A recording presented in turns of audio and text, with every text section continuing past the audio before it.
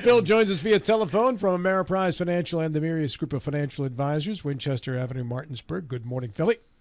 Good morning, guys. How are you all? Splendid, Philip. It's kind of you to ask. Thank you, sir. You're quite welcome. So, Phil, we were on a roll there for the first quarter of the year, and then last week, prior to Friday at least, we kind of hit the brakes. What's making us so uneasy out there?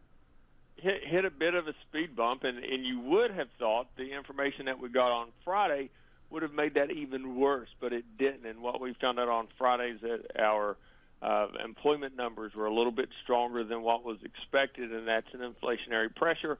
However, our markets went green anyway. So as we look at this first quarter, there's a lot of narratives that underlie it. We have sticky inflation. We had expected it would be a little bit lower than what it has been. We'll get more information this week as the CPI numbers come out. Bond yields have returned back to October highs, October, early November highs. The economy remains strong simply because the consumer remains strong and willing to spend, and employment numbers are stronger than what we would have expected. The Federal Reserve rate cuts, because of all that information, has the expectations of how many rate cuts have decreased. If you remember, back in December, we expected 6 rate cuts in 2024, and now it's down to 3, and some are even suggested that there won't be any. And when those rate cuts have been extended, back in December we thought it was going to be March, and of course that didn't happen in March, so we moved that goalpost out to June or July, and now it looks like that may not be possible either, based off of all those other things that we had just talked about. And the only thing that we can look at to say, hey, what has made our market so far this year? And last week was a speed bump, make no mistake about it, but we expect that when things have gone as well as they have in the fourth quarter of last year and the first quarter of this year, not too big of a shock that we've hit a little bit of a speed bump. But on the other side of the equation is strong corporate earnings, which this week kicks off another round of corporate earnings, and a pop in artificial intelligence, essentially supported by NVIDIA. And all of that underlying narrative, if you would have told me that, and this is why we don't try to predict the market, if you would have told me this is what's going to happen, this is what these reports are going to read for us in the first quarter, in the first week of the second quarter in 2024, what do you think would happen to the markets? And I was like, oh boy, it's going to be an ugly start. I suppose it's going to be an ugly start, and it hasn't been. Even with last week, it has still been a really good start to the year, and it goes back to something that John always says, and we try to keep in the back of our mind, is we get a lot of noise. There's a lot of economic noise. There's a lot of political noise. There's a lot of report noise in that alphabet soup of inflation reports, and I'm stealing that from Bill, to give full credit to Bill for that. But the corporate earnings have been strong enough to support our markets having a good first quarter so far this year. So there's a lot of reshaping of information and expectations, but there's still the expectations are still there that there won't be any more rate increases. And you've heard a couple people mutter it, and it's scary, but there won't be any more rate increases. And dare I say, can we keep our markets keep doing well, or hold on at least to what we've gotten so far this year, even if there's not any rate cuts? Because we have to think, what would cause us not to cut rates? Well, on one hand, it would be inflation hasn't made significant advances down to that target. But on the other hand, which is good news, is our economy, by how they measured it anyway, has remained strong, and a resilient consumer. Now, what I mean by a resilient consumer is we're all complaining about prices. We have been for quite some time. But by and large, as a society, it hasn't stopped us yet. Phil, the interest rates being as what they are, savings account where I bank pays 4.35%, no strings attached. It's not a CD. That's just a standard savings account rate. When I was a kid, when interest rates were insane, the rate was 5.5%. You might be able to get close to 6 if you were in a credit union or whatever. And that's a nice byproduct of these higher interest rates, as you get better savings rates. But you can get fooled into being happy with that rate. But the market itself, if you're let's just say you're in a Standard & Poor's 500 index fund, over the course of time, that tends to average 10, 11%.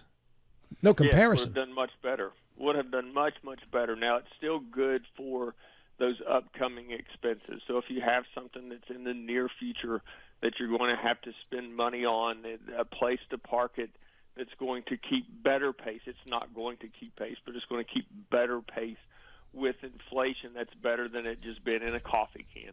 So from that standpoint, we do appreciate the higher risk-free rate of return that's available right now. It's still dropped a little bit from last fall, but it's still a higher risk-free rate of return that most of us are accustomed to.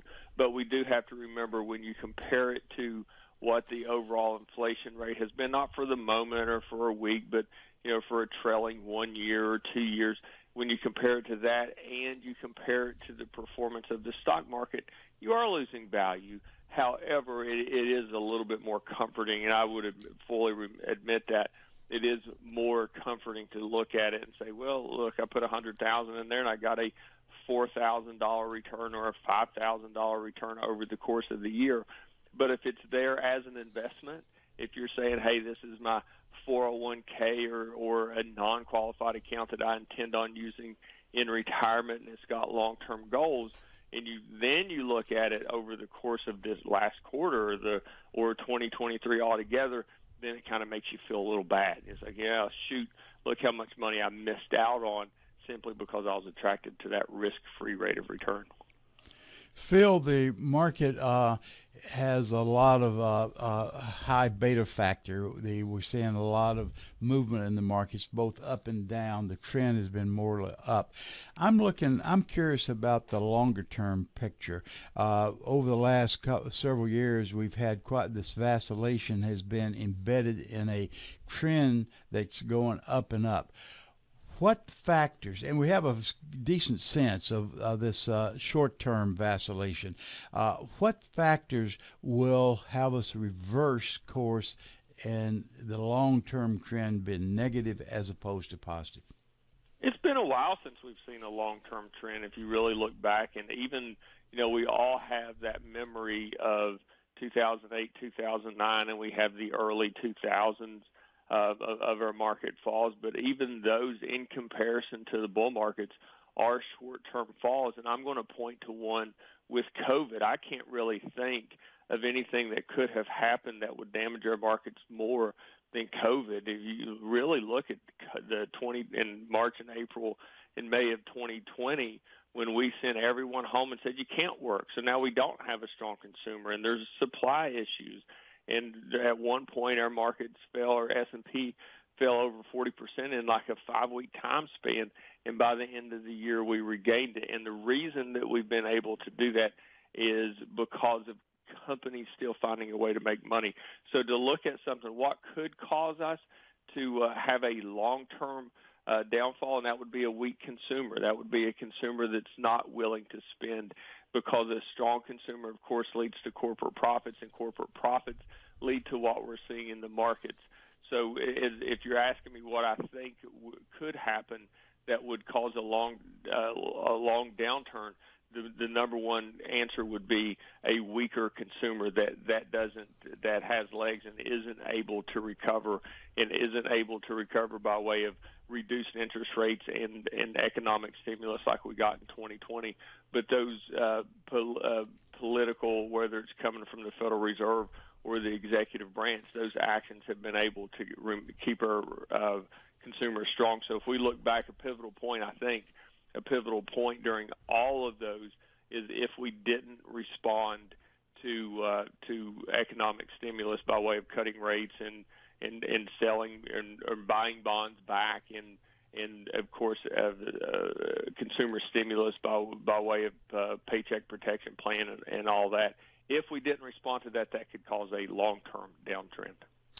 I was really surprised. I was at the home show over the weekend, and I interviewed a banker who told me that they have a product for new first-time home buyers. It's 100% financing for first-time home buyers, as long as they have a credit score. I think it was 640 credit score. And I literally was sort of, I couldn't think of a question to ask, because I went right back to 2008 and all of the over-leveraged real estate that was out there. if there's a lot of 100% financed houses for new home buyers, is that a source of concern for you?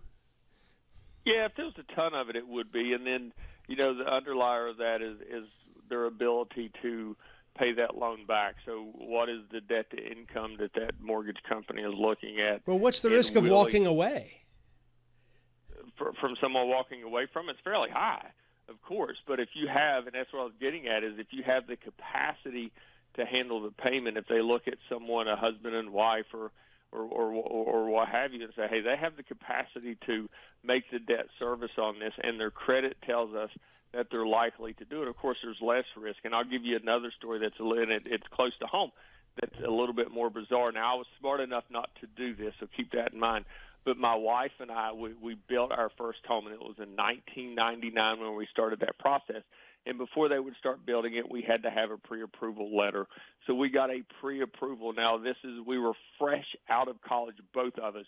And between us both, we didn't have a year's worth of work experience, and neither of us had any credit that was above $300 credit card.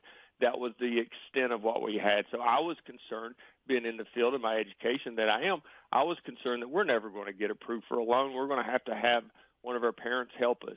We got pre-approved for a $400,000 mortgage, and the only thing that we had ever proven that we could pay back was a $300 credit card.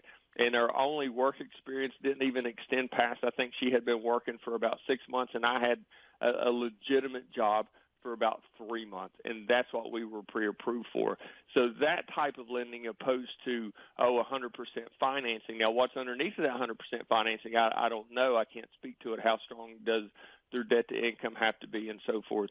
But there was no way that we could have afforded that. There's no way possible, and we were too naive to know whether or not we could have. I just knew because of my education, this ain't right. We can't afford this. So a little bit of cheapness in the both of us protected us from going out and getting a mortgage like that. We bought a house for $112,000 instead.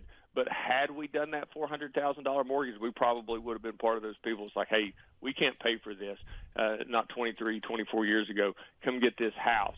And that was where that real estate bubble existed. Now, like you said, 100% financing is a bit concerning.